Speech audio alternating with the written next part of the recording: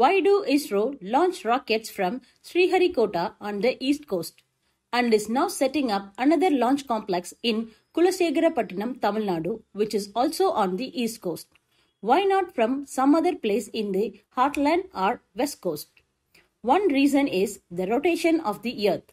The Earth is rotating towards east at 1500 km per hour, which will give an initial boost to the rocket. Another reason is that if there is any problem with the rocket and blast down, it will not hurt anybody because what lies below is the Bay of Bengal and not a populated city.